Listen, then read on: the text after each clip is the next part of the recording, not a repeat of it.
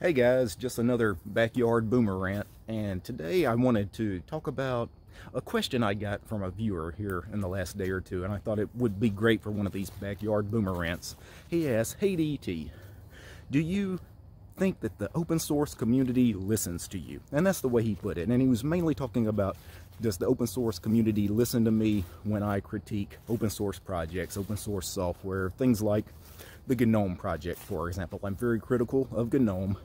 And he asked, hey, do you think the open source community actually listens to your criticisms? And I think that's a great question. I also think it's a little bit of a strange question to ask, because I do think they listen. I do think that they actually hear the criticisms.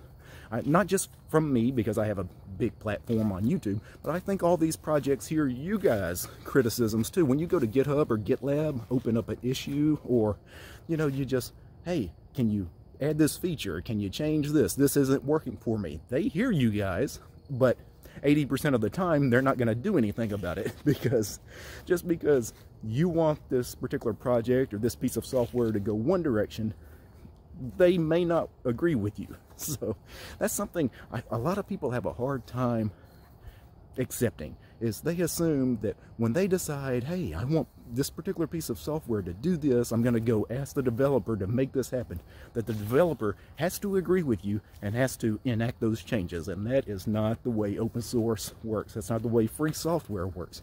If I decide to start my own piece of free and open source software, I'm developing my own open source project, and people can ask for feature requests, and people can, do merge requests over on my GitLab and things like that. That doesn't mean I have to accept them. And matter of fact, most of the time I probably wouldn't, because ultimately it's my project and I'm going to develop it the way I see fit.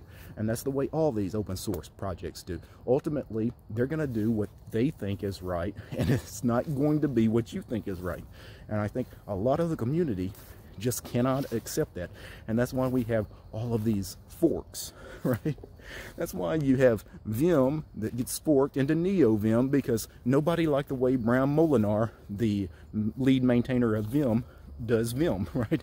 Everybody wanted all these features and all these major changes with Vim, and Bram was like, no, I'm going to keep going the same direction I've been going. All you guys that want to do all this stuff with Lua and everything, go fork it and create NeoVim. And that's what happened.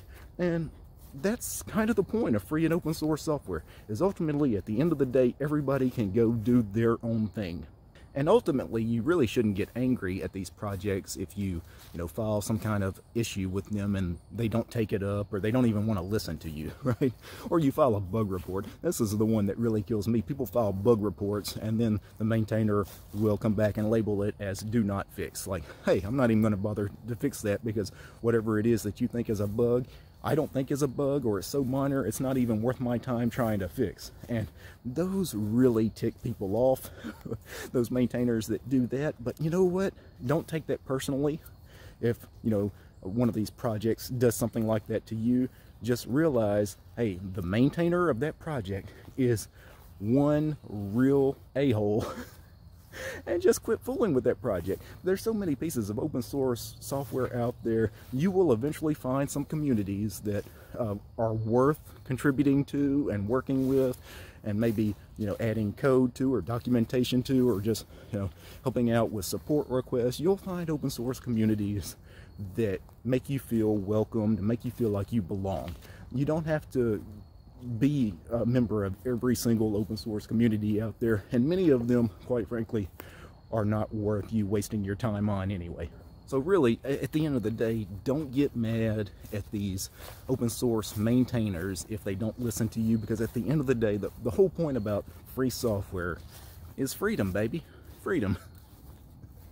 All right, guys. Peace.